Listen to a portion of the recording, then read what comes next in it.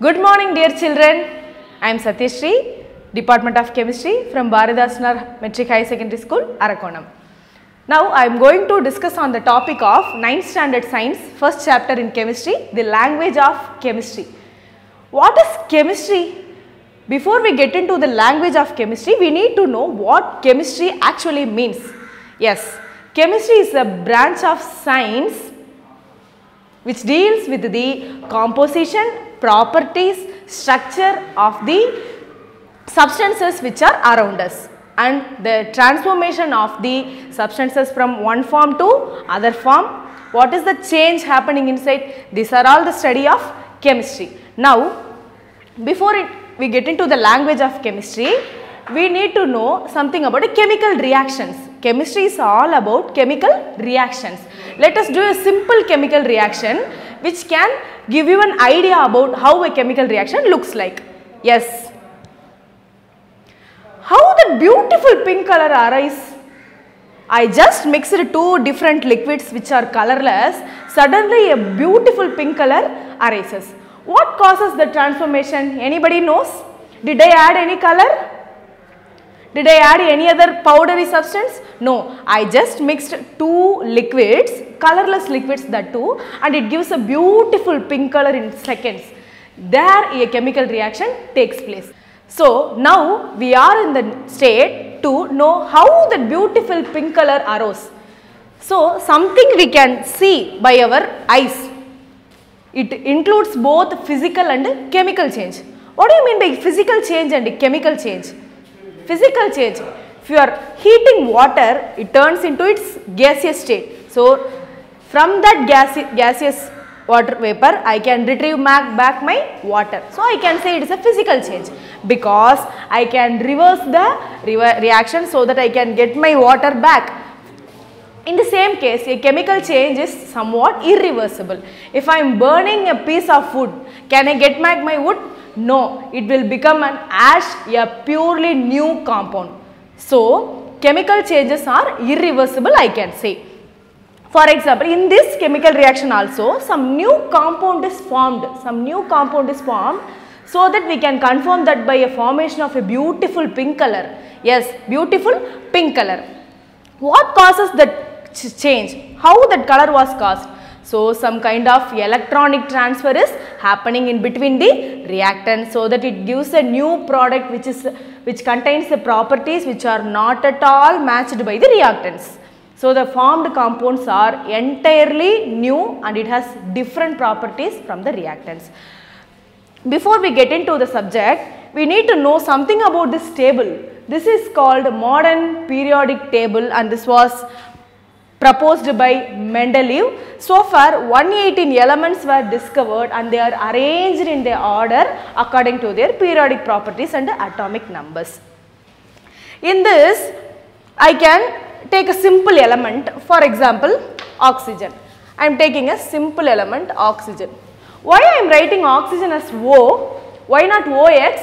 Yes, this is the symbol of the element. We need to know first symbol of the element in language of chemistry. So I can say O is the symbol of the element oxygen. I can define this symbol as shortest form of an element.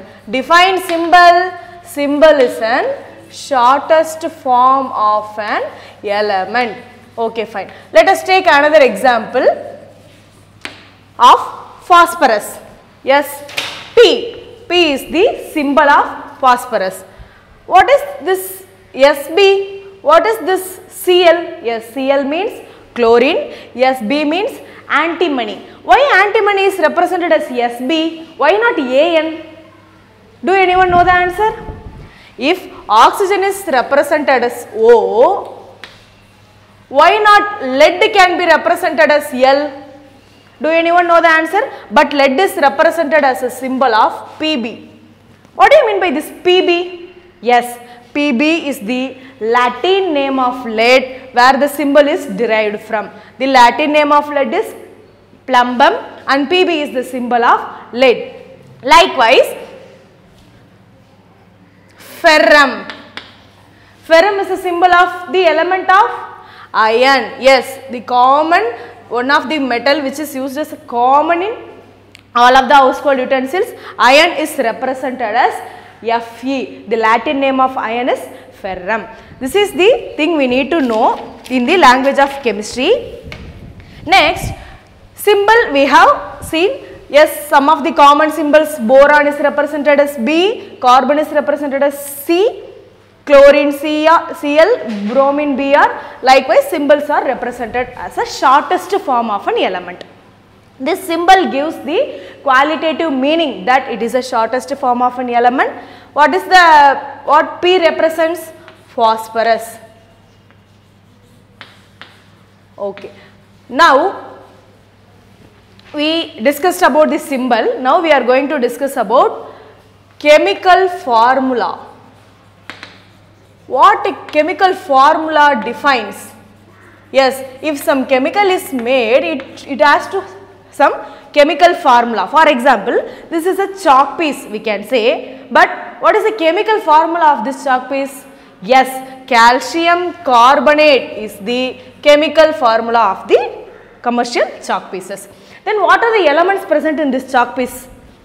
The chemical formula is calcium carbonate, CaCO3. What are the elements present in it? Calcium, carbon and oxygen.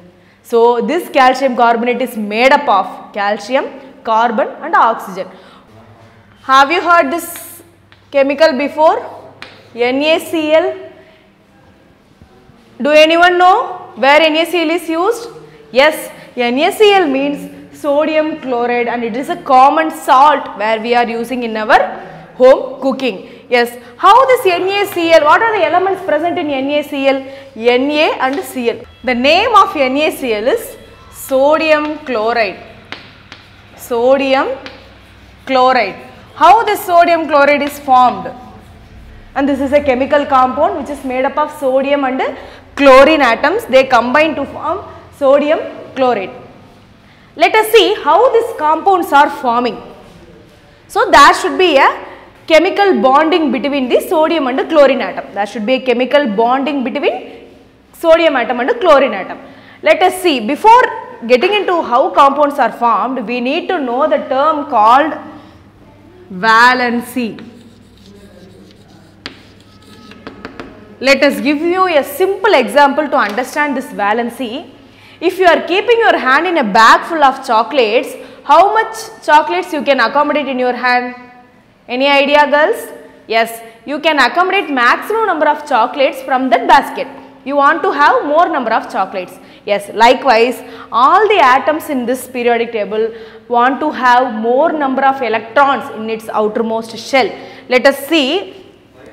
Sodium and chlorine are the atoms present in sodium chloride compound. How sodium and chlorine combines to form sodium chloride? There a chemical bonding is taking place. For that we need to know the atomic structure of sodium and chlorine through this basic structure of atom. This is a basic structure of atom. In the middle, nucleus will be present. Electrons are revolving around the nucleus in special particular orbits. In this nucleus, it contains neutrons and protons, and this outermost shell contains electrons. This is the basic structure of atom, and this structure is proposed by Dalton.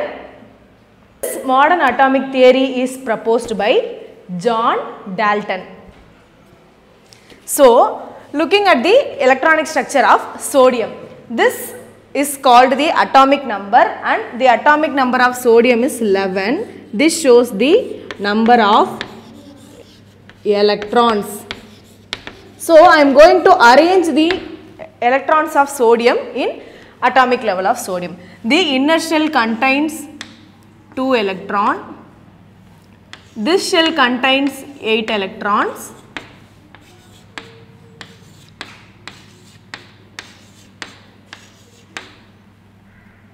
This atomic configuration of electronic configuration of sodium is 2, 8, 1. 2 plus 8, 10, 10 plus 1, 11. This is the atomic number of sodium. So, I have arranged the electrons in shells of sodium. Only 1 electron is remaining. I am placing it in third shell of sodium. Likewise, the atomic number of chlorine is 17. So, the configuration will be like 2, 8, 7.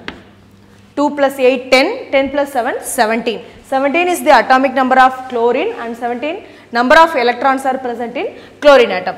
So, I am going to place these electrons in shells of chlorine. The second shell contains 8 electrons and the outermost shell contains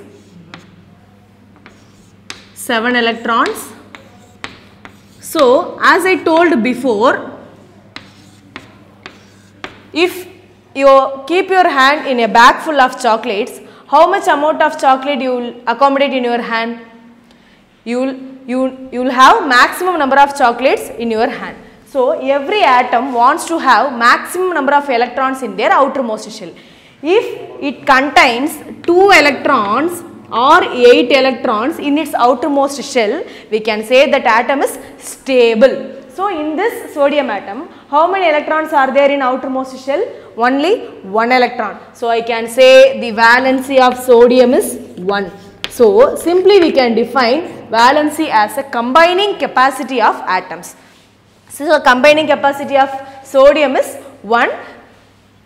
If this 1 electron is not here, I can say the sodium atom is completely stable. Here, it contains 7 electrons in its outermost shell. So, the valency is 7. Do you think like that? No, the valency is not 7. As I told before, if it has 8 electrons in its outermost shell, it attains stable configuration. It does not contain 8 electrons. So, if it needs 1 more electrons to contain its stable octet. Likewise, it needs to donate this 1 electron to attain its stable configuration.